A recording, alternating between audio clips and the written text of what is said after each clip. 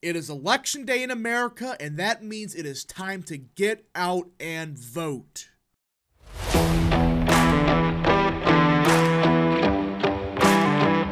What is up, people of the internet? It is me, Real American, back again with a new video today.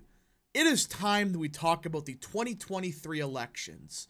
Because everyone, it is officially election day in America. And we have several critical elections in the Commonwealth of Kentucky, the state of Ohio, state of Mississippi, Commonwealth of Virginia, etc. And we gotta have one final look at what could we expect for today, or at least, what are some questions we got heading into the election? Because I did my final prediction yesterday in a stream, so I'm not doing any predictions for today. This is just, what are some of the things to watch out for today? Like, what's turnout going to look like, etc. But first, before we continue with today's video, I hope you enjoy these type of videos. If you do, smash the like button down below, subscribe, share with your friends, hit that little bell, follow the social media accounts in the description down below, and of course, join the channel today. Guys, just for $1 a month, you could join Real American. This is the best way to support the daily content that we all know and love. So I hope and recommend you join the channel today. And one more final thing, I know I'm doing a lot of this. We have an election night stream tonight at 5:55 p.m. Eastern. We are going live. We're going to try to react to every election. We're going to see if we get results tonight. All that good stuff. Top right corner is the stream. Hope everyone tunes in. Alright, enough promotion stuff. Let's get into it because there's a lot to talk about. And again, I've given my final predictions already. Go watch the stream from last night. You can see the predictions there. This is focused on what do we have to watch out for? What are some critical things, questions, all that stuff that we want answered? And I would say Politico actually has a very good article about some of the big questions about tonight. So let's get into it. So the first big question, I think a lot of people are still talking about it, is abortion still a winner for Democrats? Now, obviously, Democrats, they're going to win the issue of abortion. Let's be clear about that. Republicans, while they've gotten better, they're still far behind Democrats on the issue.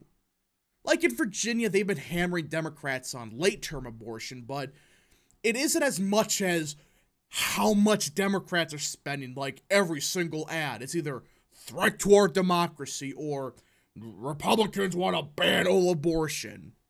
So that's what the Democrats campaign in Virginia. In fact, there is an abortion referendum in Ohio. The Supreme Court overturning Roe last summer galvanized voters and fueled a series of wins for Democrats in the midterms and special elections over the last year and a half. Even though there's questions about that, fine. You could say that Roe versus Wade being overturned galvanized voters, fine. I wouldn't say it necessarily, gave them victories in special elections, but that's here or there, whatever.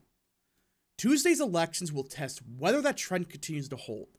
Ohio's the most direct example, where many expect a proposed constitutional amendment to codify abortion rights to pass. The only question is by how big of a margin. Democrats in just about every race elsewhere have ran campaigns focused on abortion, from bluish Virginia to battleground Pennsylvania and even red Kentucky. In the Virginia legislative races, it has been the dominant issue. Democrat televised ads mention abortion about 2.5 times as frequently as the party's second most talked about issue, education. According to data from the advertising tracking firm AdImpact, it has similarly been central to the Democratic candidate in the Pennsylvania State Supreme Court race. So yeah, Democrats are throwing everything at the kitchen sink on abortion. Now, I'm starting to wonder if this is starting to backfire.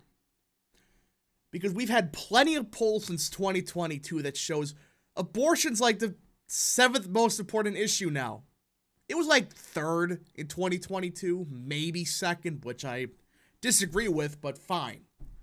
But now it's like seventh or eighth.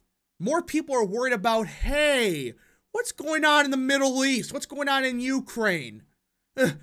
We're teetering on World War III, and you're worried about abortion? I'm just saying, like, more people are worried about, can they pay for food next month? Is there gonna be a major war tomorrow? Who freaking knows? So, I am wondering, will the abortion stuff continue to be the main thing for Democrats? They're still running on it, but I'm starting to wonder. Now, mostly the Republicans in like Kentucky and, even states like Ohio and stuff, they've kind of been silent, or not necessarily Ohio, but Pennsylvania.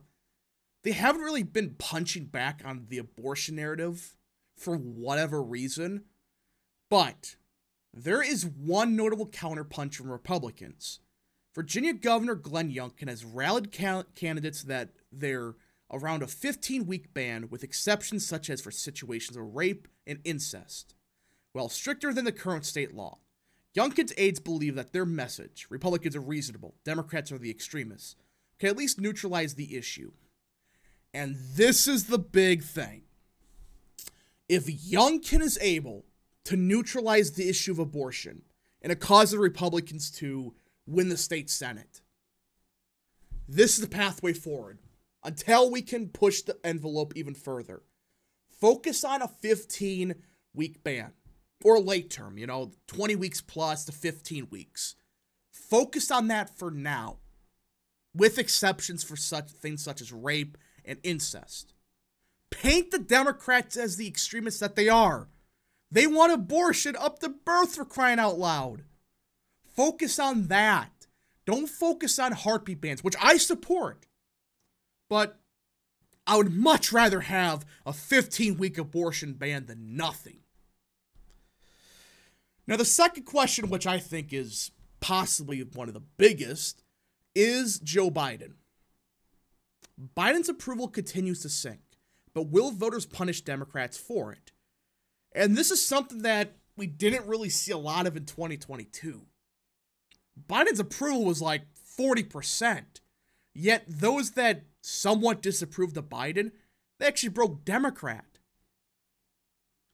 That's a big problem for the GOP. That they can't even win voters that disapprove Biden. They have failed last year to tie Democrats to Joe Biden. However, this year, Tate Reeves in Mississippi and Daniel Cameron in Kentucky, they have been trying to tie Brandon Presley and Governor Beshear to Biden, who is very unpopular. I mean, for crying out loud, it's Kentucky and Mississippi.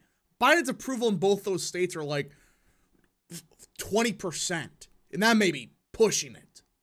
So I'm just saying that, yeah, they have been hammering the fact that these candidates, in particular Beshear, is a Biden candidate. He endorsed Biden.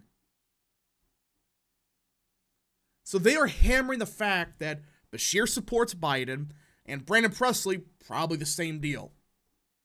I think this is a smart strategy. You have no downside. Biden is freaking hated, for crying out loud, especially in Kentucky and Mississippi. So I'm hoping that this is finally, just like the 15-week abortion ban, are finally the things we got to hammer Democrats down ballot with. Focus on banning late-term abortion and tying Democrats to Biden. Now, another thing is black voters. They are absolutely critical to Democrats, especially in Virginia. For the state legislature elections, they are critical. With that being said, they may not be turning out. And that's a big problem for Democrats. If they cannot get them out in Virginia this year, they're in deep trouble for next year. Because usually Virginia Dems have been able to get the black voters out for them.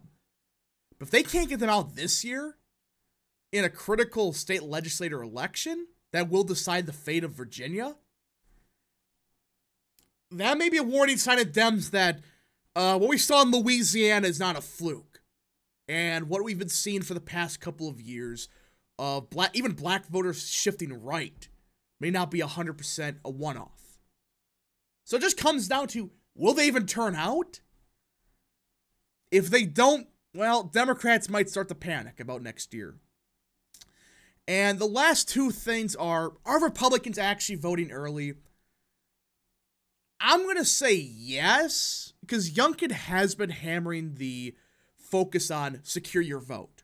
Focus on voting early, vote in person, vote by mail, whatever. He's trying to get as many votes in as possible before Election Day and bank on a huge Election Day turnout and not being down by 500,000 votes in early voting. Be down by 400,000. I think this was a good idea by Youngkin. Secure your vote. Say, look, vote a week before the election, in person. Make sure your vote gets counted. Make sure you vote. I think that was a smart idea. And even Politico, data is showing that a larger share of Republicans were in fact voting early in the Old Dominion than in past elections. But we got to see if these voters are new Republicans or are they ones that would have just voted on Election Day and that cannibalize that. That's a fascinating point that we don't know if these voters are actually new voters or we're just cannibalizing our Election Day vote. We got to see what happens, but I think Youngkin has set up a perfect recipe for success. Focus on late-term abortion. Get voters out to vote as soon as possible. Get as many voters as possible to vote early, vote by mail, all of that. So then you don't have to spend as much resources on Election Day to catch up. Because it's stupid to let Democrats have a 600,000 vote lead, like in Pennsylvania. That's a horrible idea. And finally, the suburbs. I don't think this is really that big of a deal. Because, well, it's kind of just, very questionable. The only suburbs that are kind of important in this election is in Virginia. And Kentucky, yeah, they're important, but really, when you look at Kentucky, it really comes down to Western Kentucky, the rural parts of that state, or the Commonwealth. So, yeah, I think outside of Virginia, the suburbs, I don't think they're really the most impactful thing for today, but it could still be important. But either way, folks, these are kind of the 5 things we got to watch out for. Will abortion help Democrats still? Will Joe Biden be a drag for Dems? Will black voters turn out? Are Republicans actually voting early? And the last one I'm kind of iffy on, but are the suburbs still swinging? I don't think you're not going to get a good gauge on the suburbs because it's only Virginia where that's really going to be important. Kentucky comes down to the rural Trump voter. How do they vote? How much they turn out? All of that. But either way, folks, if you live in any of these states, you have an election, even in New York, there's a couple elections, get out and vote. These are absolutely critical. We got to win the Kentucky governorship. We have to win the Virginia legislature. We have to hold on to Mississippi and try to pull off a victory in Pennsylvania. If you guys did enjoy this video, smash the like button down below, subscribe, share with your friends, hit that little bell, follow the social media accounts in the description down below, and of course, join the channel today. Thank you so much. Godspeed to all of you.